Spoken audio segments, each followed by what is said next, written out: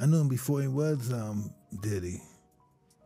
Yeah, I knew him for a long time. When I first became champ, I knew him. Puff was the biggest guy in the world. You know, you couldn't even get in this party. So the way I would get in this party is I show up with a camera. Yo, Fox and I came. What? Puff sitting there.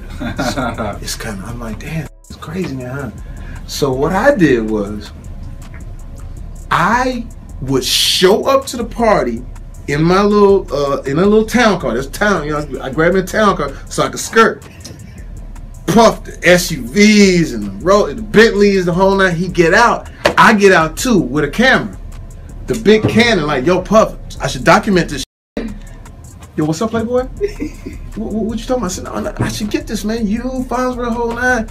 He says, yeah, let him through. The entire internet is currently going crazy after Mike Tyson just stepped into the chat and spilled some major tea about the disturbing things that he saw at Diddy's freak-off parties. This came after a video resurfaced of Diddy playing with Mike's butt cheeks. He used to be a very close friend of Diddy back when Diddy was in his prime, so he saw everything firsthand and made sure to get as far away from Diddy as humanly possible before he also got sucked into that sick world. What's even scarier about this whole mess with Diddy is that we would have never known about the things that he was doing if Cassie didn't file that lawsuit to expose him. She accused him of repeatedly SAing her during the course of their 10-year relationship and making her go on adult websites specifically to scout for black male models so they would sleep with her while he recorded and touched himself. For some reason, he got a lot of pleasure from seeing Cassie getting pounded by other black men. Cassie claimed she used to be high on substances so she could dissociate herself while these men did these things. The lawsuit also detailed the time that Diddy forced himself into Cassie's apartment after they had dinner together and SA'd her while she repeatedly said no and tried to push him away. She said he used to do stuff like this to her every single day, but everybody who witnessed it would remain quiet because they were scared of him. All these incidents led to her occasional memory loss, which she still suffers with today. Diddy settled the entire lawsuit just 24 hours after it was filed in the hopes of stopping it from escalating any further. But little did he know, the damage was already done. The whole situation encouraged more of his victims to come out, and they all accused him of similar things. He's got a pattern of constantly mistreating people and throwing money at them to make them shut up about it. But as I said before, this just didn't work out because a lot more of his victims have come out to file their own lawsuits, with one of them being just 17 years old at the time of the SA. While all this was going down, a lot of people were speculating that it wasn't going to be long before his male victims also came out, because for years now, there's been speculations about Diddy also SAing men, including him touching Justin Bieber and Usher while they were still teenagers. To New York City.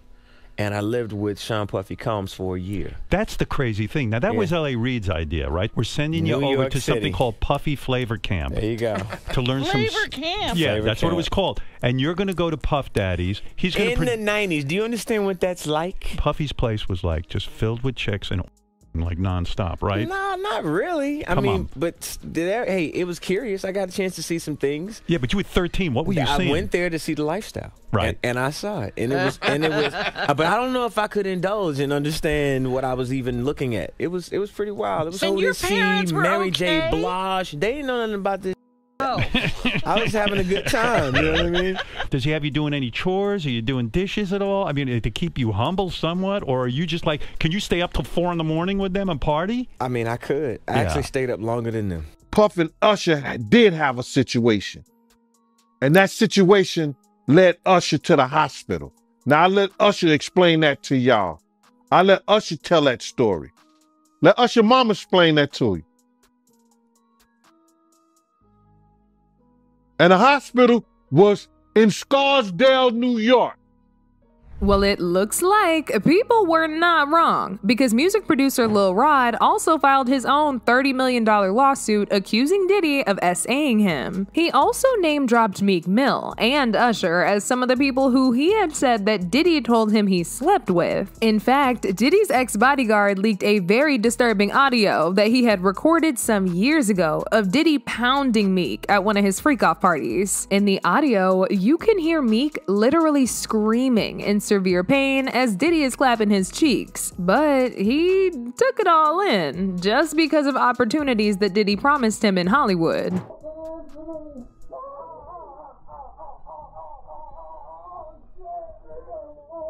The ex-bodyguard in question who recorded and leaked the audio made an entire video narrating how it came about. He said it happened during one of Diddy's freak-off parties, and he decided to lean by the door to record what he was hearing because he was shocked to see Meek allowing Diddy to pound him like this. He said Diddy intentionally spiked everyone's drinks at the party so they would be too high and too drunk to know what was going on, but he didn't drink. That's why he was sober enough to witness what he and Meek were doing.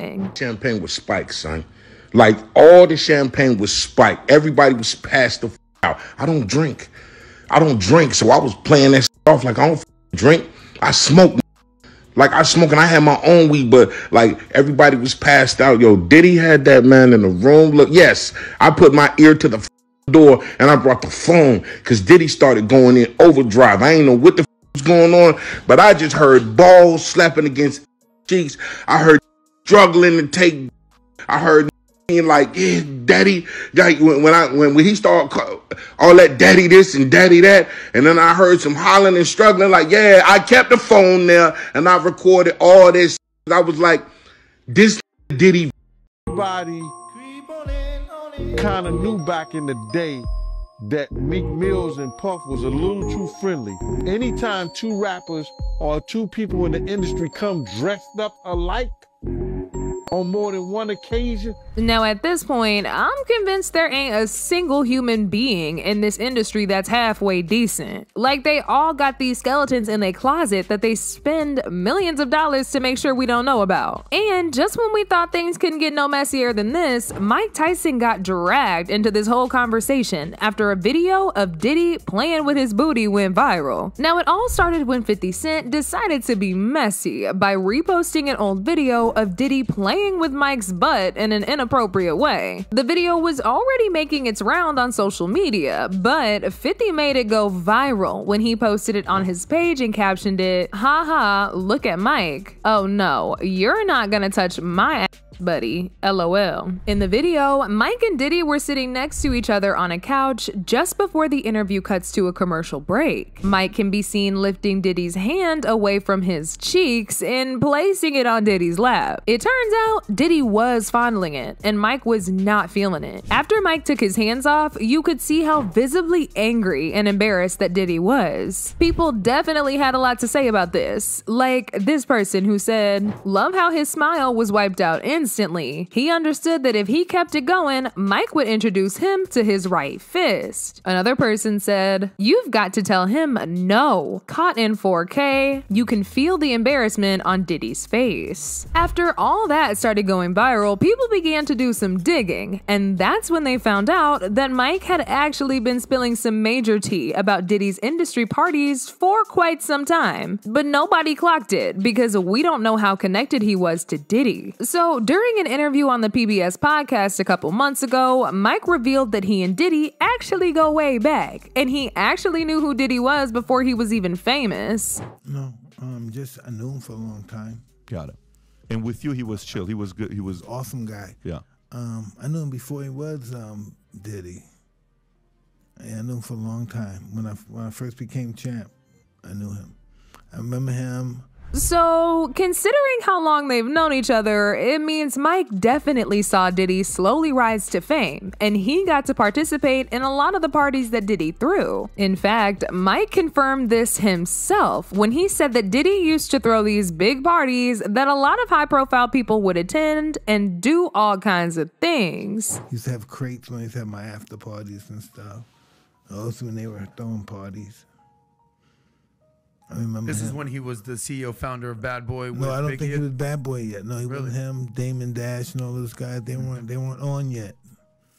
There was even a part in the interview when the host, Bet David, said, "So many people in music in Hollywood feared this guy Diddy, as if he's untouchable," to which Mike Tyson interjected to say, "Oh, sugar daddy." It's almost as if Mike was holding back, but really wanted to say something. He just didn't want all the smoke that was coming his way with whatever he had to say. But it definitely won't be long before everything else comes out, because Diddy's home recently got raided by the feds for evidence, and word on the street is they are not gonna stop looking into Diddy until they've gathered enough physical evidence to throw that man in jail. But now I want to know your thoughts. What do y'all think about Mike exposing Diddy? And do you think that Diddy was actually fondling Mike's cheeks as a gesture to join his freak-offs? Y'all been knew what to do. Let me know your thoughts in the comment section down below. And don't forget to click here to watch this other very messy video.